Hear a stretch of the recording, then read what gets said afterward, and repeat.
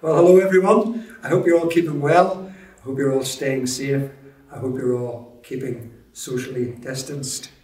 Again, we're getting back into those strange times again, regulations, restrictions, everything's changing again. We just pray before we even open our service up that the Lord would take total control of this situation again. Again, just to announce our plan to reopen our church buildings from Sunday the 11th at 10 o'clock in the parish hall and 11:30 here in the church building. Again, lots of restrictions in place. We have circulated a letter which was emailed, and I think it also went out on WhatsApp.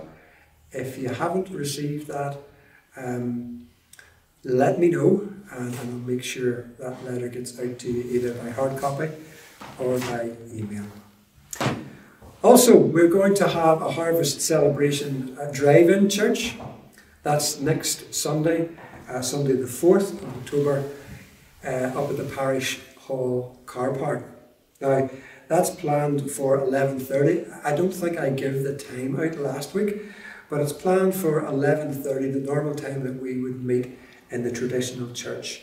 And we're going to just mark and remember how good God has been to us this year again, and how He has blessed us through the harvest. So please join us. You will probably meet with stewards as you drive in who will guide you to a parking space. You will also hopefully be able to tune in on your car radio to the service, just in case it's a really wet day and you can't hear the music that's coming through the speakers in the car park. So you should be able to tune in, and we'll give you the details of that when you drive in. Today I'm going to be joined by Liz, who's bringing us our slot from the beach, which I tried last week, but it was just a bit too noisy last week, so we're delighted that Liz has managed to record her message from the beach on the north coast. I'm also going to be joined by Anne, who will be reading for us, and by Judith, who will be bringing us our prayers. So, as we come before the Lord, we come to meet in His house to worship Him. And our opening hymn has exactly those words in it. We have come into His house, we have gathered in His name to worship Him. Let's worship.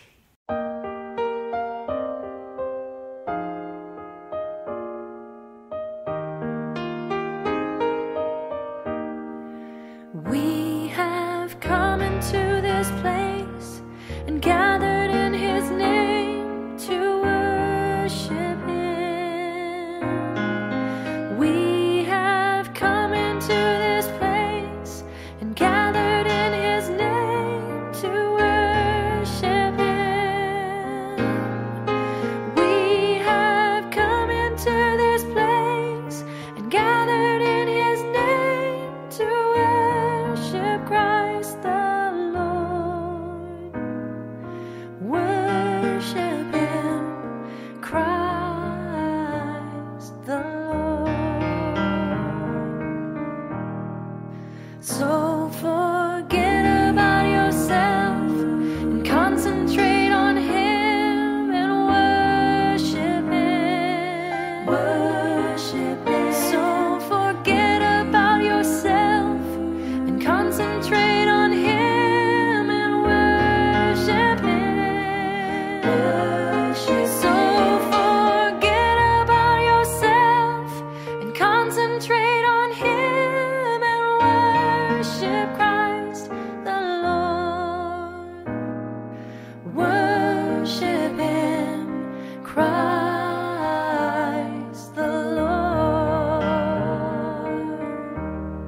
So let us lift up holy hands and magnify His name and worship Him.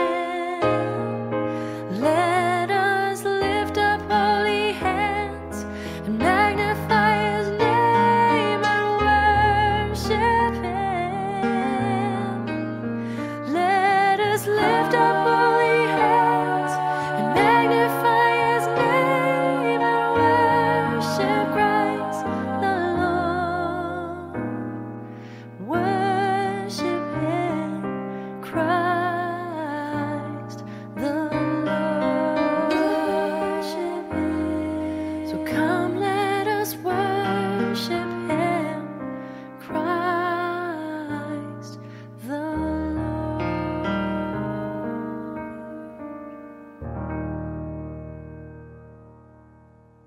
worship him, Christ the Lord, and that's what we're here to do.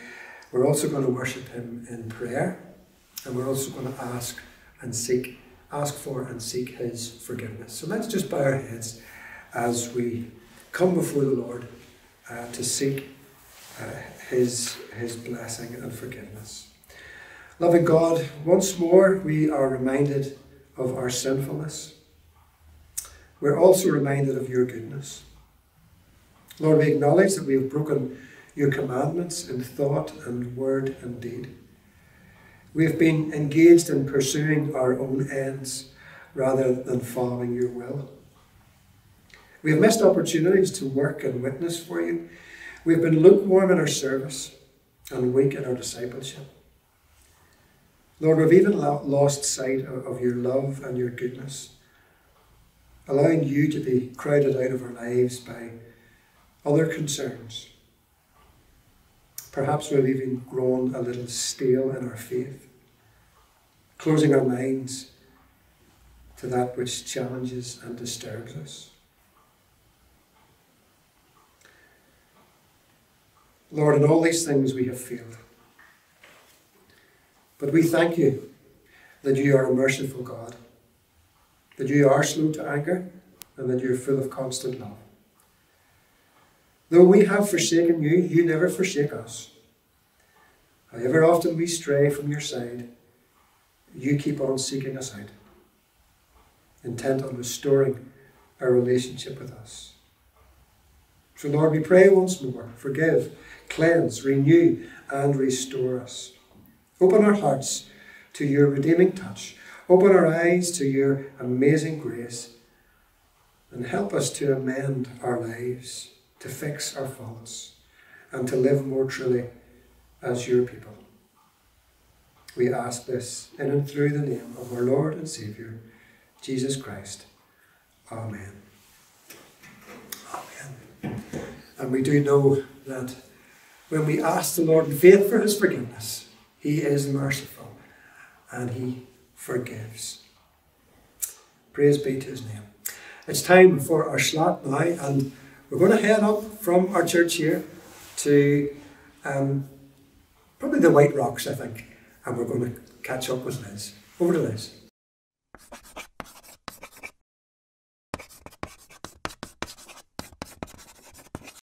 Good morning, boys and girls, teenagers and adults too. Lovely to be back with you this morning. I hope everybody is enjoying being back at school, and secondary school or uni or wherever you're at. I hope it's all going well. Now this morning, boys and girls, I want to talk to you about this little stone. And this little stone I call my little prayer rock. And before we go further, I'm going to read a poem. Guess what it's called? My Little Prayer Rock. This is a little prayer rock, and this is what he'll do. I pop him on my pillow to stay till day is through. At night I'll turn back the covers and climb into my bed, and then my little prayer rock will remind me to kneel and say my prayers. When my prayers are finished, I'll drop him on the floor to stay throughout the night to give me help once more. When I get up next morning, I'll touch it with my toe, so I will then remember to say my morning prayers before I go. I'll put it back upon my pillow when my bed is made, and then my little prayer rock will continue in my aid to remind me that my Heavenly Father cares and loves me so. God wants me to remember to talk to him. Now, boys and girls, I want to talk to you about this little prayer rock. And you can have one of these wee prayer rocks too. Next time you go down to the beach, where I am today, or the river along the side of it, and please take a mum or dad with you when you go, don't go on your own, you can pick up a little stone, maybe a wee small one, just like this, and that can become your little prayer rock. Why do we need one of these? Well, we need one of these to remind us to talk to God. God wants us to talk to him every day, any time of the day or any time of the night. But sometimes we are so busy that we could do with a reminder. And adults, how many of us need a reminder sometimes just to talk with God? He wants us to thank Him, girls and boys, for all the good things in our lives. For our mums and dads, our brothers and sisters, for our homes, our clothes, our food, our toys, and so much more. But He also wants us to talk to Him when things are not just going well. Homework. I can't do this, Mommy. Ask God to help. When someone is annoying you at home or at school, ask God for help. When we hurt ourselves and we fall on the bicycle, I've hurt my knee. You could ask God to help there too and ease the pain. When we are frightened, we can ask God to be with us and take away that fear. Do you know, boys and girls, there is a constant line to God. He never sleeps. His ear is always listening. So let us start talking to God today. Do you know, my little prayer rock, this my wee prayer rock, is also a reminder of a bigger rock. And as you can see where I'm at today, there's a very big rock around me. And that reminds me of the big rock that we can lean on. That rock, Christ Jesus. He came to this earth, and He died on a cross, and He rose again for you and for me. He wants to hear from you today. He wants you to ask Him into your life and to forgive you of all your sins. And He wants to walk this life with you. And adults, He wants to do the same for you today. He wants to become your best friend in this world that we live in today, to help in every situation. So let us now, boys and girls, talk to God. Let us pray. Father, we just thank You for who You are and for what You mean to us. We thank You that there is a constant line to You, that Your ear is never closed. And we just pray that You will be with us each day at school and at home and whatever we do. We ask that You guide us, protect us, and keep us in Your care. In Jesus' name, amen.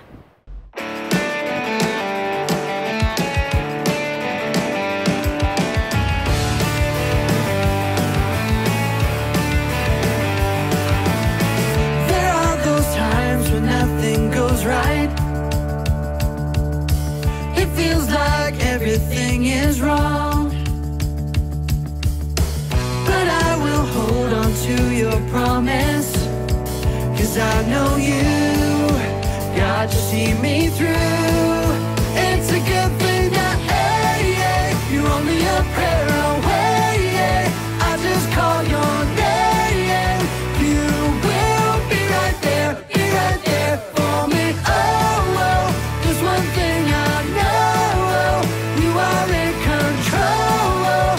I can count on You, always, always, always.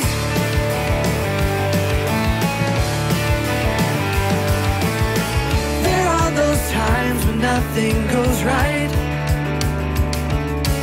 It feels like everything is wrong. But I will hold on to Your promise, 'cause I know You, God, You see me through.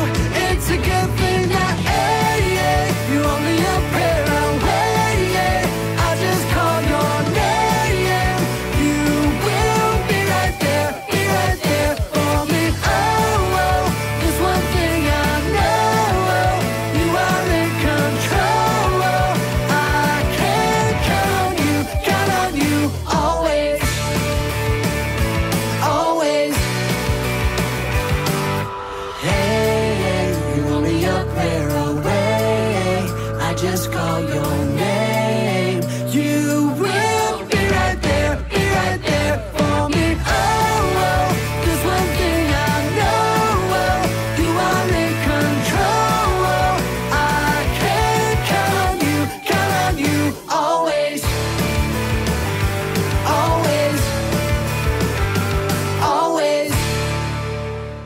Folks, my thanks to Liz for bringing us that message and for that wonderful children's song as well. Real upbeat and lively piece.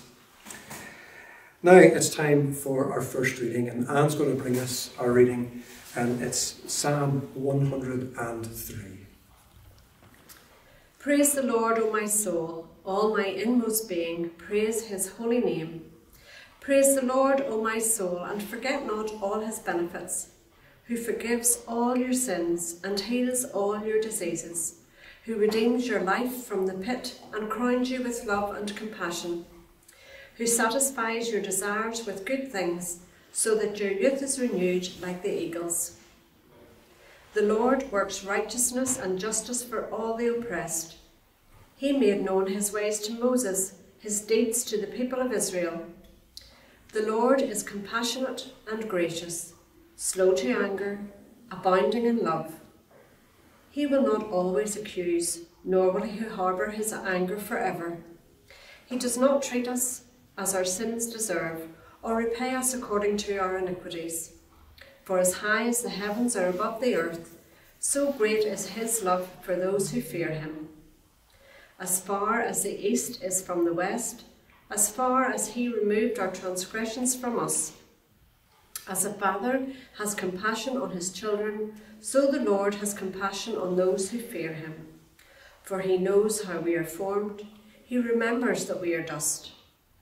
As for man, his days are like grass, he flourishes like a flower of the field. The wind blows over it, and it is gone, and its place remembers it no more. But from everlasting to everlasting, the Lord's love is with those who fear him, and his righteousness with their children's children, with those who keep his covenant and remember to obey his precepts. The Lord has established his throne in heaven, and his kingdom rules over all. Praise the Lord, you angels, you mighty ones, who do his bidding, who obey his word. Praise the Lord, all his heavenly hosts, you his servants, who will do his will. Praise the Lord, all his works everywhere in his dominion. Praise the Lord, O my soul. My thanks to Anne for bringing us our psalm for today, Psalm 103. We're going to respond to that psalm, and that psalm is all about praise, and we're going to sing the hymn, Praise My Soul, the King of Heaven.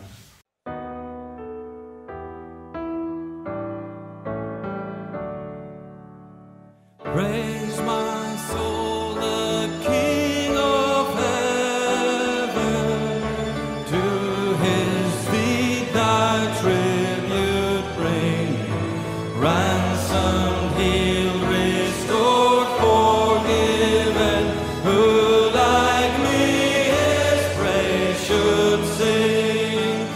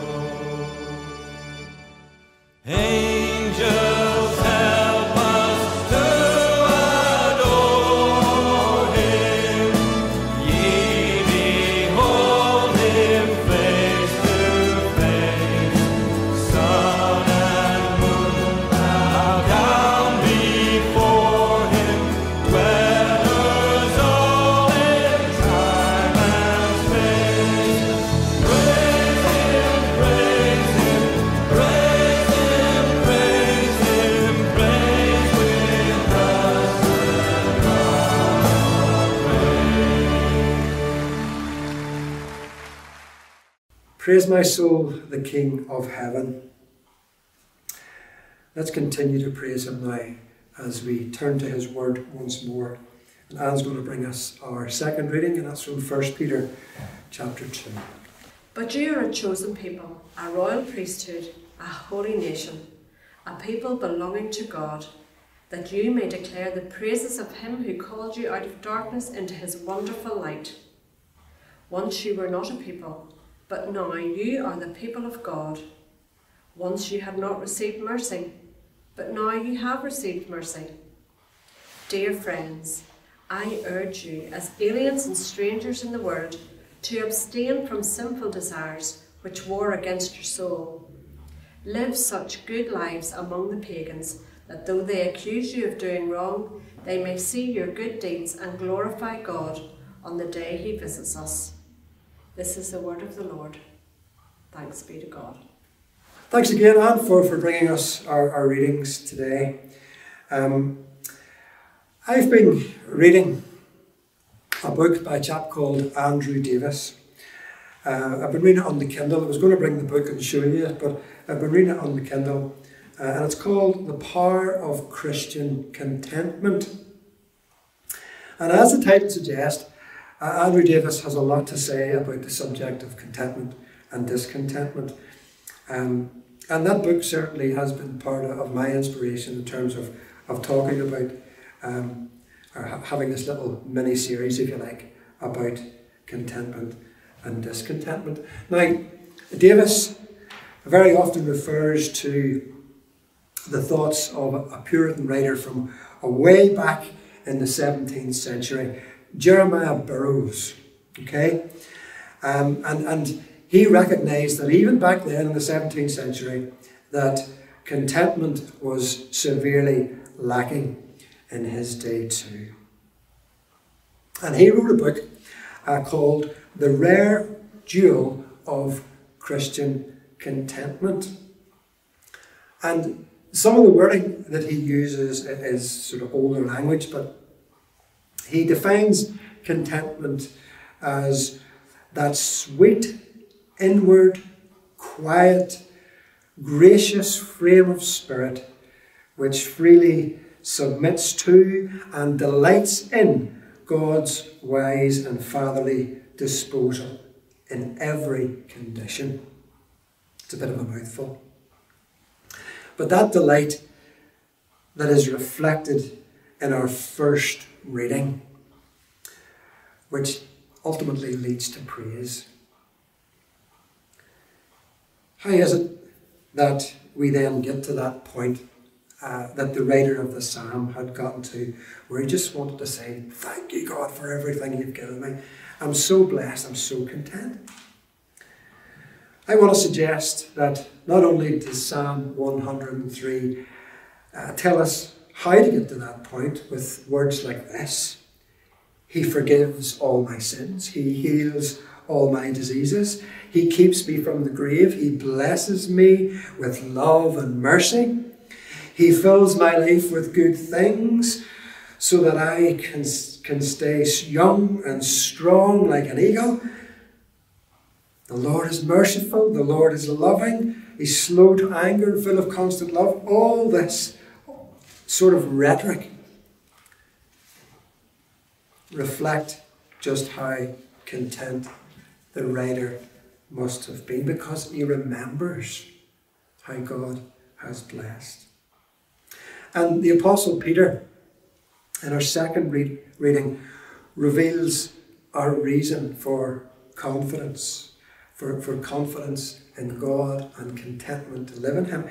He says this, he says to us, you, Christian, you are a chosen race. The king's priests, that's what you are if you know Jesus. You're a holy nation, God's own people, chosen to proclaim the wonderful acts of God. I don't know about you, but that fills my heart with contentment.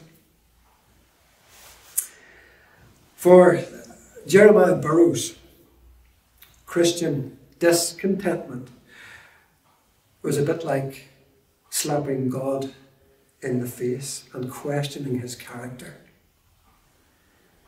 As Christians, when we question our circumstances, I wonder, do we doubt God's wisdom and God's power whenever we're discontent? However, for Jeremiah Burroughs, the content person is able to say this. This is what he writes. The content person says, "The Lord knows how to order things better than I do. The Lord sees further than I do. I only see things at present, but the Lord sees things a great way off. And how do I know that? Had it not been for this affliction, I could have been undone." In other words, what he's saying is, things in my life could be an awful lot worse. And if I weren't going through my present difficulties, I just wouldn't be as content as I am. So I will be content. God has provided. It doesn't seem that the world has changed much from the 17th century. And as you read this stuff from Burroughs that Andrew Davis has highlighted,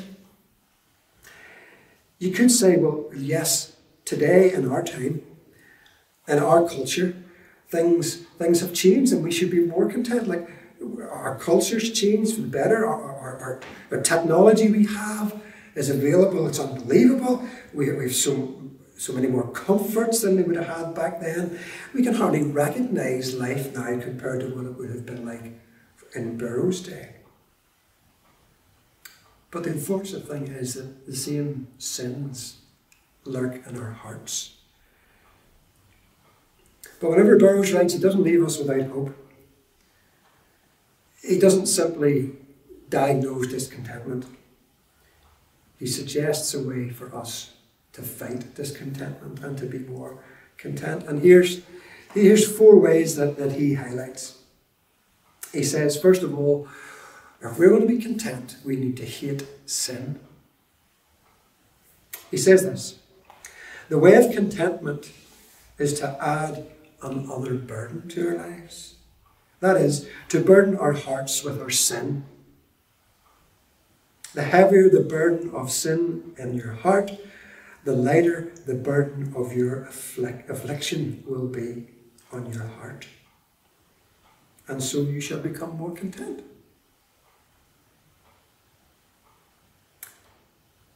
Contentment is more than just looking on the bright side. We shouldn't just seek to make ourselves happy in whatever situation we're in. And if that is our foundation, what will happen when we do face some bigger issues, some greater suffering? No, he suggests we need to attack discontentment right at its root. We expel it from our hearts by moving our focus away from what we perceive as our suffering and instead think about our sinfulness.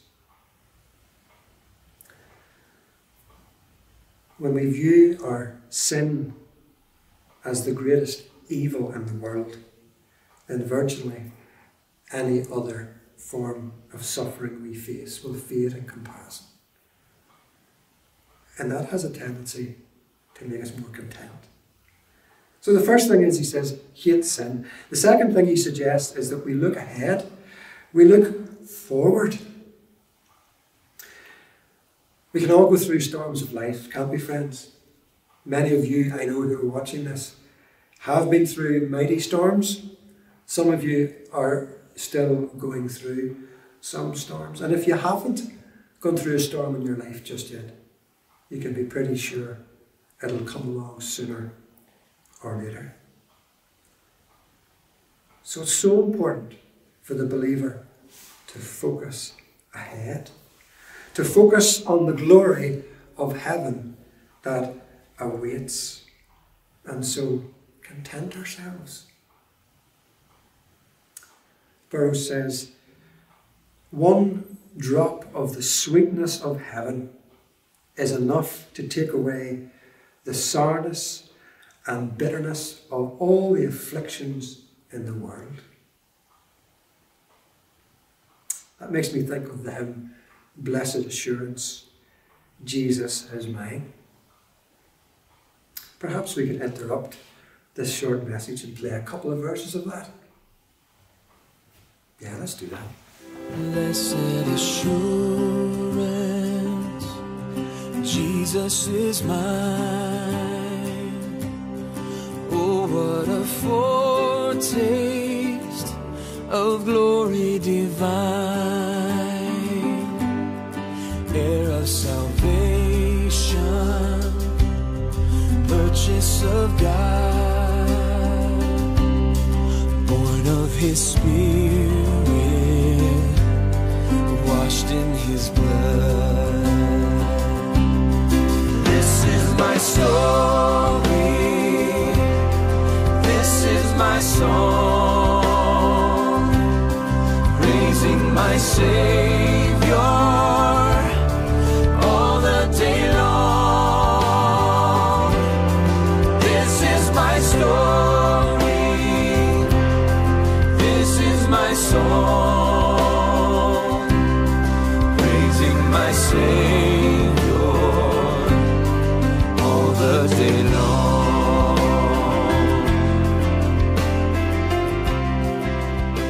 Friends, we've only got one life, and none of us know how long life will be. Perhaps 70, perhaps if we're lucky, a little bit more. And if all our energy is spent fretting and worrying about our life here, and we're filled with discontentment, we've got to ask ourselves, what energy, if we spend it all on worry and discontentment, what energy are we going to have when we get to glory? What energy are we going to have to even think about the life to come?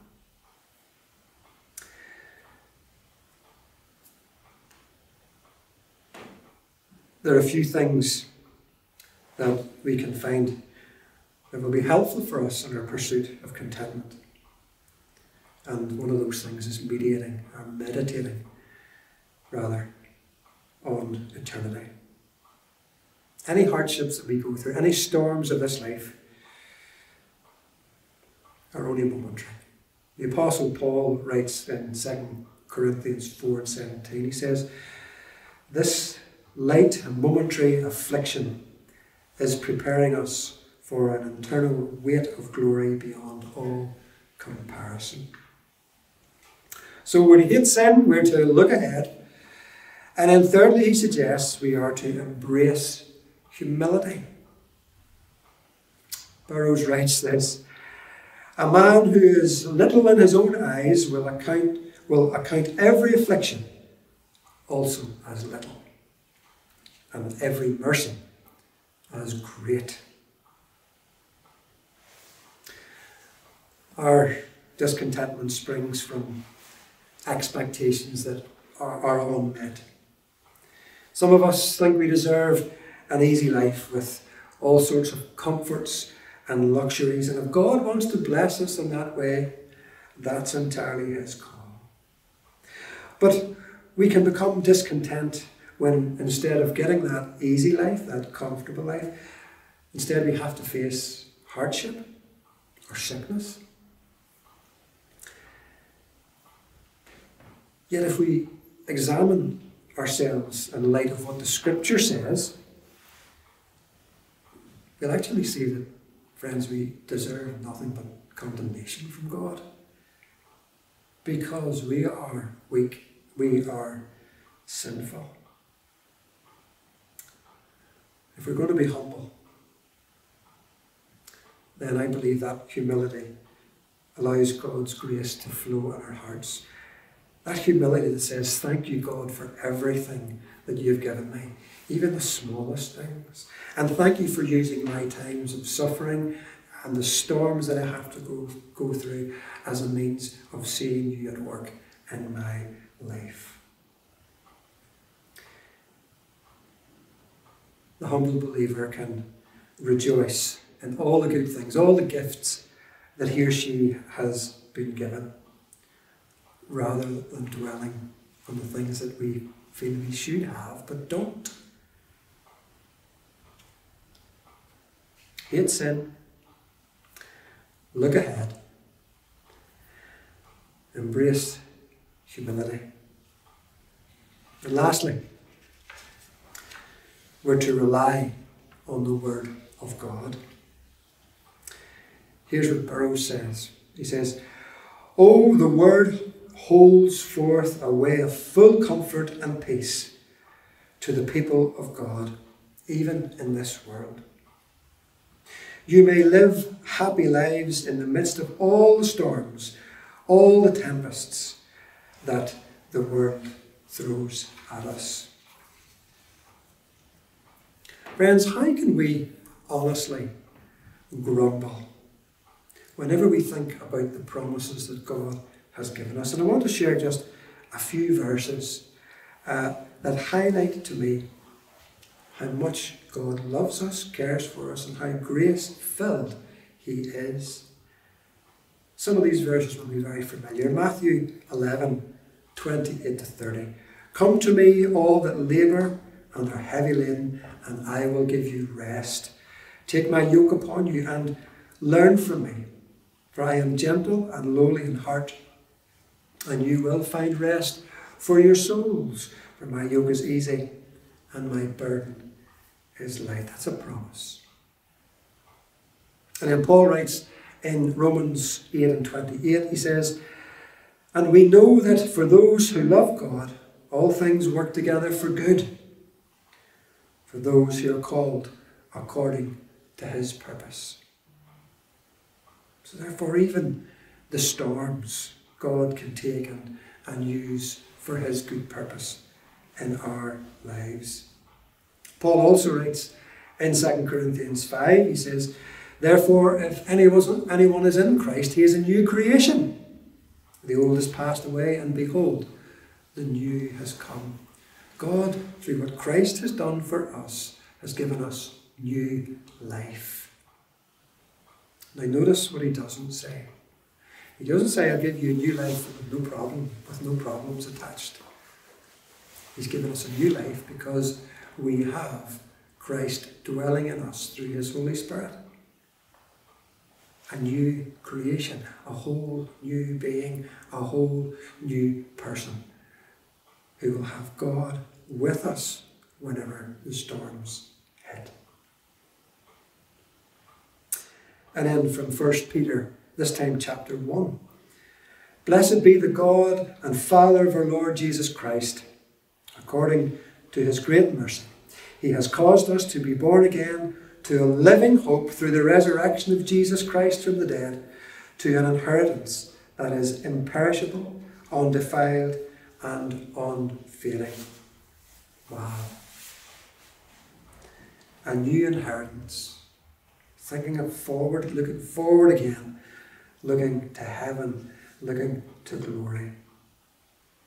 So it's important then, folks, that we regularly immerse ourselves in the Scripture.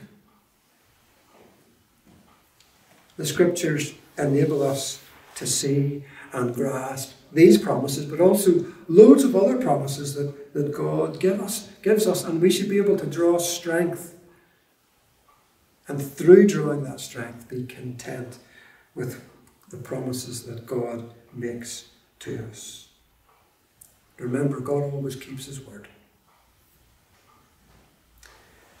God's word really is the anchor in the storm, which will bring us contentment.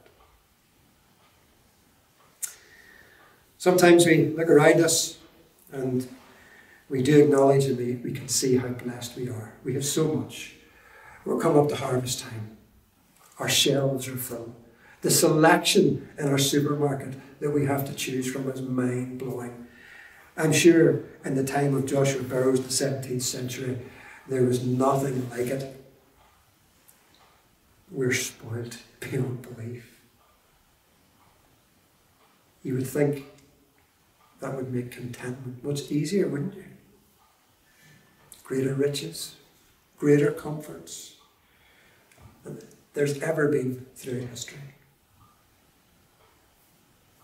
But we also have far more choices, don't we? As I mentioned about our supermarkets, we walk and we don't know what to buy. There's so much. So therefore we potentially feel that there's always perhaps something more, something better that we can have, if only we could find it. And our hearts can get restless. We can be hungry for more stuff, more things, more money. Stuff that we think may make us content. And it's sad to say, but very often Christians can adopt the world's attitude when it comes to these things, when it comes to what we think our needs might be. We feel entitled to what everyone around us has. Comforts, money, freedoms. But friends, if we've found Jesus, then we belong to him. And I think if we belong to Jesus, we should expect storms. We should expect suffering. We should expect hardships. We should even expect persecution. Why? Because he did. He had to not only expect it, but he had to go through it. Jesus gave up all his rights for you and for me. Praise his name. Should we be entitled to any better? Let's try and gain contentment from remembering the four areas that Burroughs and Davis are pointing us to. We are to hate sin.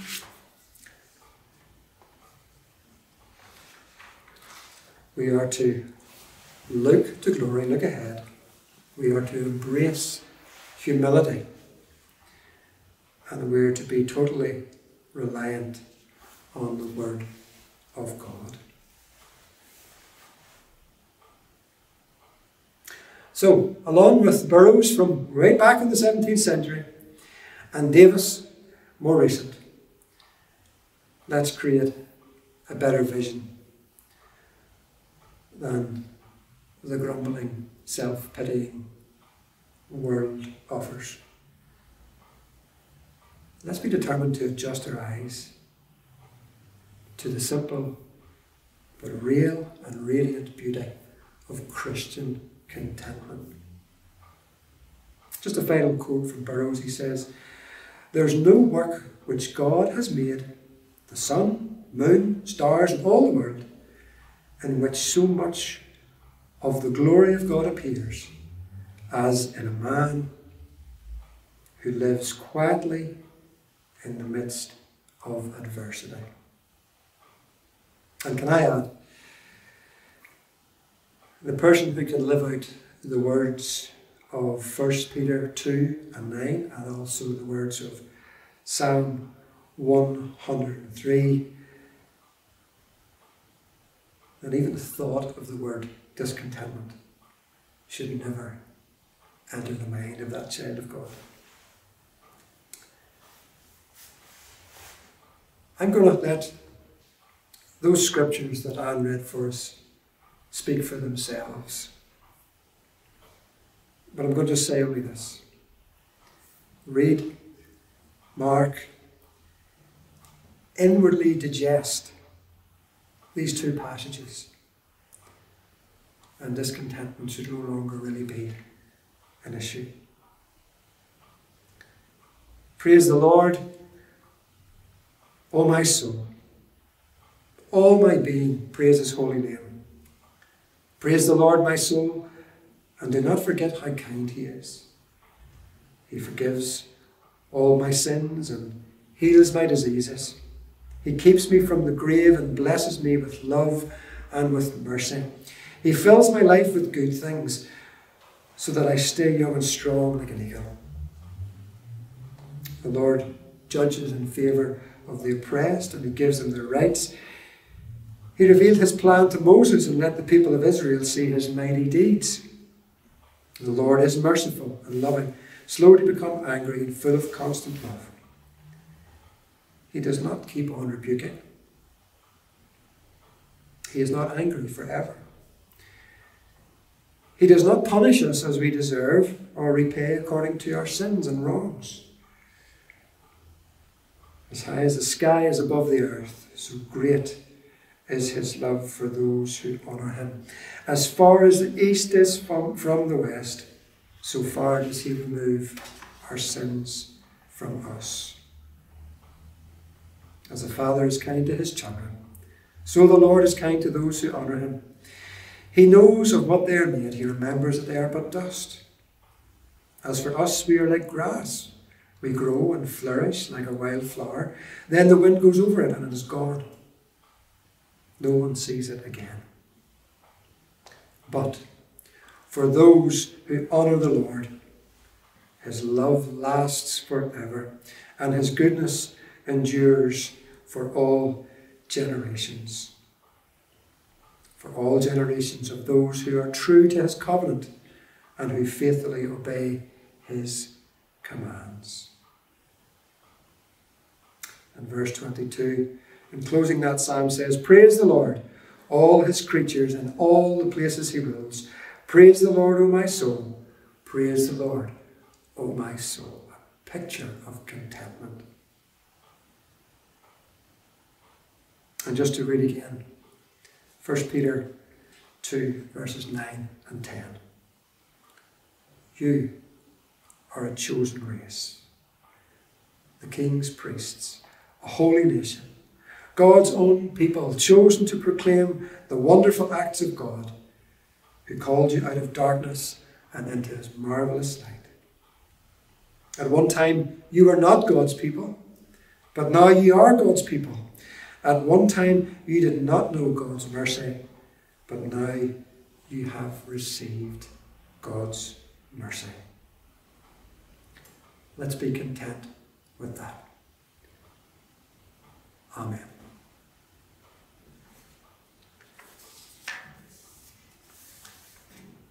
I'm now, friends, going to hand over to Judith, who will be leading us in a time of prayer. Let us pray. Lord, keep us under the shadow of your mercy in times of uncertainty. Support those who are anxious and fearful and lift up those who are low. Lord, help us to continue to love our neighbours and care for those in need.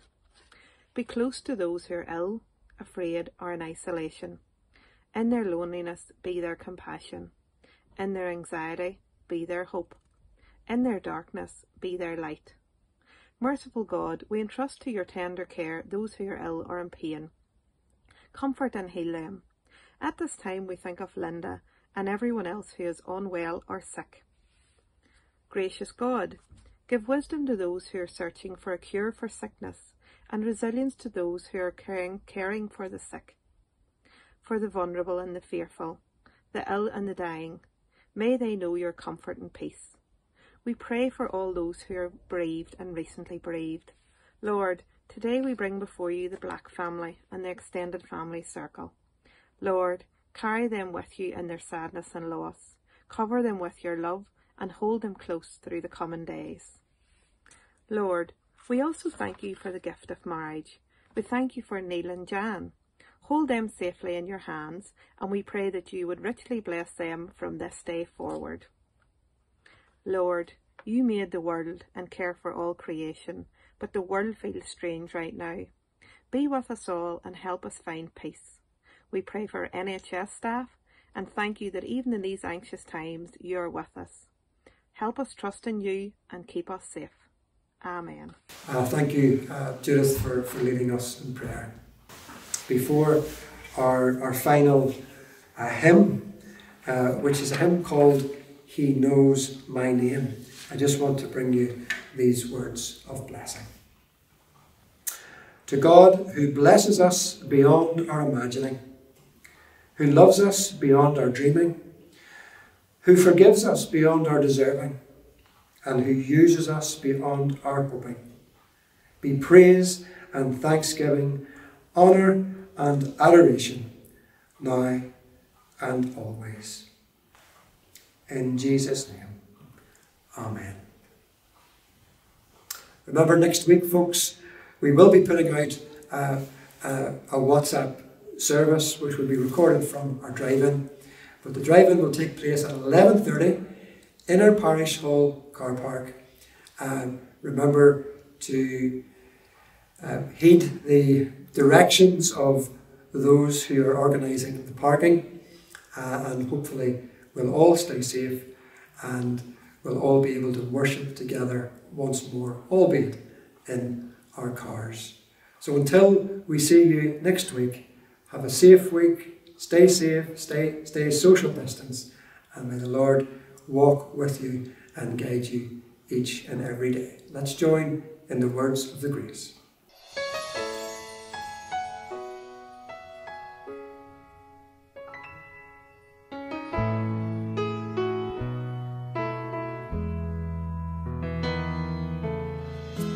I have a maker. He formed my heart before even time began. My life was in His hand. He knows my name.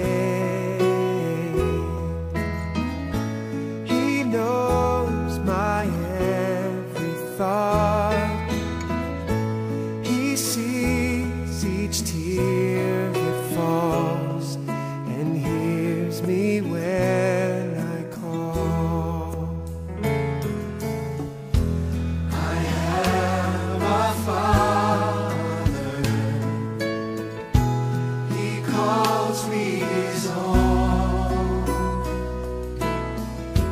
He'll never leave me, no matter where I go. He knows my name. He knows my every thought. He sees each tear that falls and hears me when I call.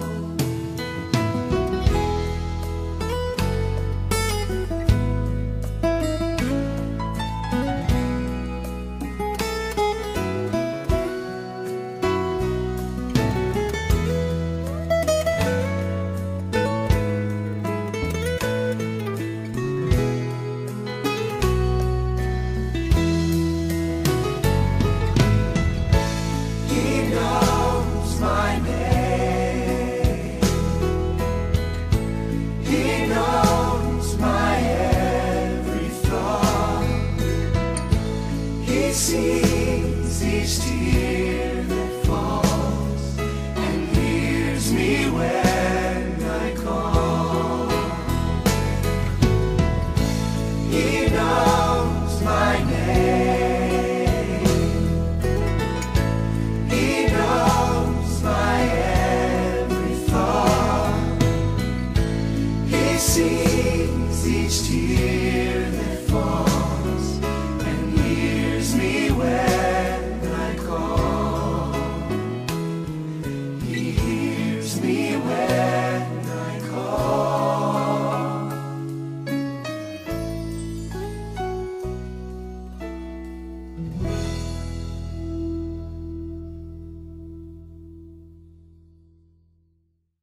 Just before we conclude our service, one announcement I forgot about, an important one, a really big happy birthday to Joy.